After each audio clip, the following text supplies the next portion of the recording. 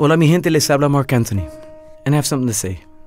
Remembering is not easy for everyone.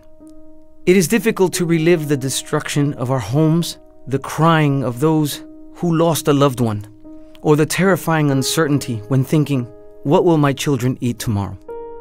However, forgetting is forbidden. Forbidden to forget when our differences became insignificant in the face of disaster. That moment when the neighbor stopped being a neighbor and became a brother.